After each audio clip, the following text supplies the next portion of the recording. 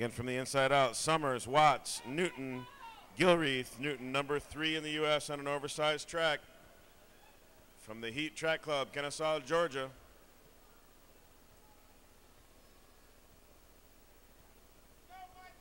It is Michael Newton at the break, first of the 200 meters, 22.8. Participant in the Caribbean Scholastic Invitational, where he was a winner on the 4x4 and a medalist in the 400 as well.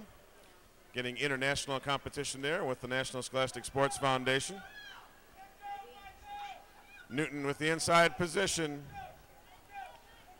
Holding on over Gilreath. 48.79, the official time for Michael Newton.